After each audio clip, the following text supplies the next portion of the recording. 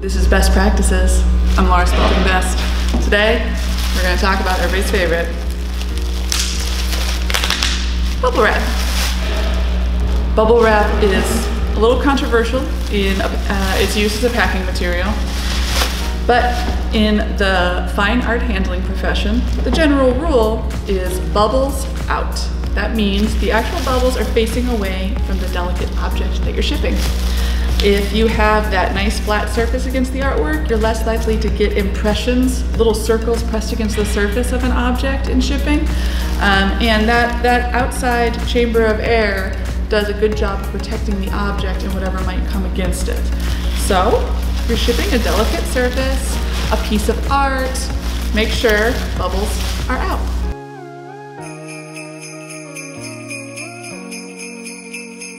Today, we're going to talk about some pro tips for soft packing. Soft packing is a way of packing fine art and delicate objects that usually involve things like rolled plastic, ethafoam, bubble wrap, and cardboard.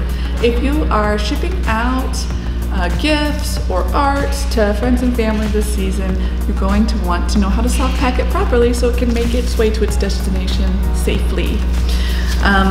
So we're going to start with this fabulous thrift shop painting and talk about how I will pack it up. So the first thing is that this is an exposed canvas surface, and I want to make sure I protect that before I wrap it up in anything else. So there's a number of ways you can do this. You can really go over the top and wrap the whole thing, although I will say there's no over the top in keeping an artwork safe in transit. I'm going to put this layer of ethafoam over the surface before I wrap my piece in bubble wrap. So that's a great tip right there. Anything that's in a frame or an open canvas, over the surface of that piece, even if it's glass or even if it's just plexiglass, it's a really good idea to put something to protect that face of a painting, drawing, a piece of artwork. Then I'm going to take my bubble wrap, and here's my second tip.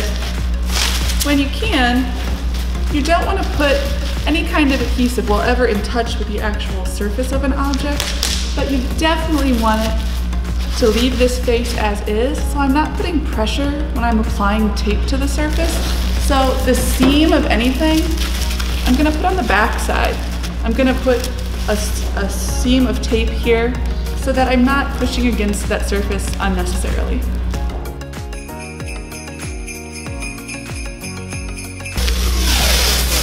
Always remember, when you are sending a delicate object, when you might be shipping a gift to friends and family, or if you're an artist and you're sending your art out into the world, you're going to want to use a courtesy tab. Let's talk about my favorite thing. A courtesy tab is simply folding down the edge of a piece of tape so that there is a tab to pull on to easily open and safely open a delicate object. So I'm going to leave this little tab here on the back of my soft pack frame.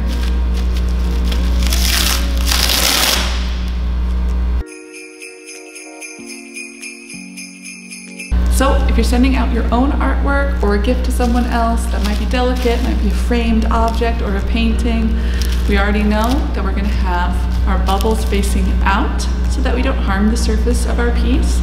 And we know that we're going to tape along the back side of an object so we don't put any unnecessary pressure against the face that might be a sensitive canvas face. And now we're going to talk about how we package it and ship it out the door. One of the best things to do in soft packing is to really think about chambers and layers. So I have a piece of ethafoam protecting the surface of my painting. I have that wrapped in bubble wrap. Then I might put that in a box with padding around it, extra bubble wrap pushed in, something to protect the corners, a cardboard wrapped around the corners. Then I might put that in another box with more padding around it.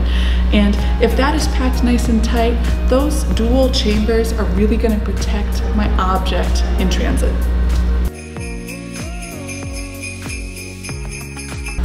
Let's talk about some pro tips for packing art objects. So, one of the things I've gone over before is how we use bubble wrap, bubbles facing out.